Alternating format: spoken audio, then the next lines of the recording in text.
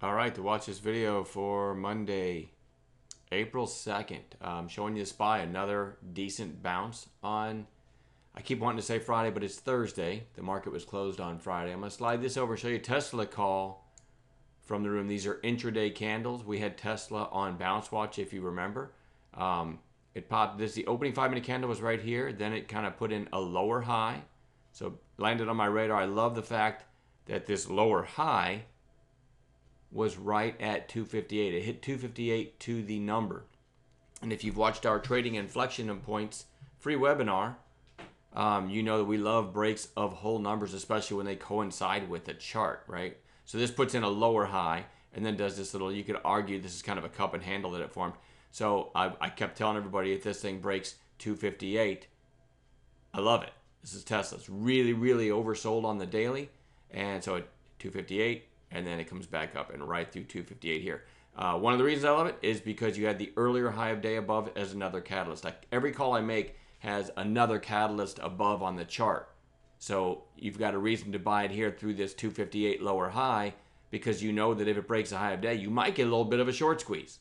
All right. And if I go to the end result on Tesla on Thursday, there's that early high. There's that little flag, kind of cup and handle. And there's the 258. It actually went up from 258 to 270.95, almost 271. Huge move. A nickel away from $13 a share from the call. And did a similar call on NVIDIA. NVIDIA was through 225 right on this candle here. You still had an intraday cup and handle. NVIDIA was also oversold. And through 225, if you notice, another whole number where there was a big seller there, 225.50 would be a high of daybreak. So another whole number break with a high of daybreak above is another catalyst. And from the NVIDIA call 225, it went to 235.50. It's the first time since I've been running this site. I opened it in 2004.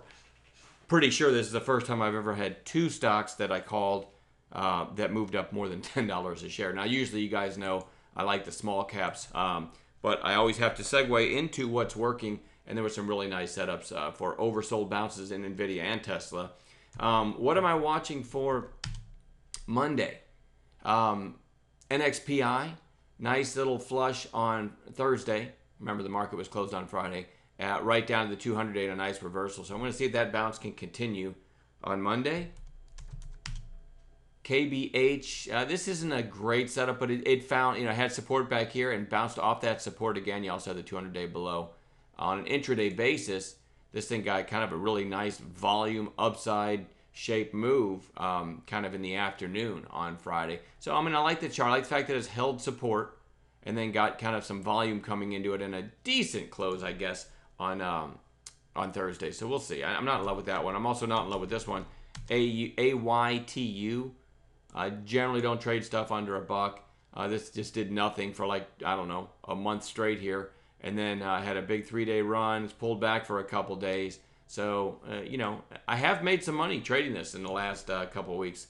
AYTU, but I generally don't go to those. Still worth watching, I think. GameStop, I don't know, let me go to monthly candles here. So using monthly, it's at new lows since, I don't know, just slide over here, since 2005 probably. So you can see that it gapped down on Thursday, put in an early high. Speaking of inflection points, early high of 13. It touched 13 again and then closed at 1260-ish.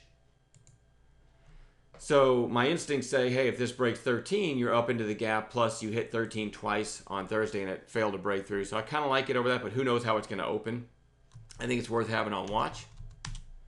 CDMO, nice volume for this stock on Thursday and a strong close. We'll see if that can kind of break up into that gap a little bit. And then lastly, very small list because there's just not much out there right now as far as setups that I look for. OCX got a big volume spike. I don't really trust this one. I kind of think this might have just been some Twitter pump, but it did go from 128 to 285 on an intraday basis before settling in at 210.